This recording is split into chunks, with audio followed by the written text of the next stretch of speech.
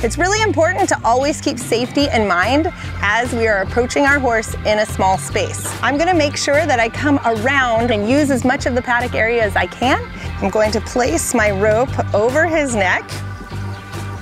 Once I've got the rope over his neck, I've got his head and body pretty secure. I wanna make sure that he doesn't turn around and accidentally kick me, especially in a small space. It's gonna be really hard for me to get away. All right, then I'm gonna take my halter, slip it up and over his nose, get it over the crown of his head,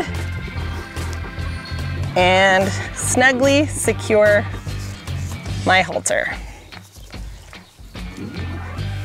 Now we are ready to go. We've got great control over our horse's head and body, and that is how you approach a horse and halter it in a small space, such as a paddock or stall.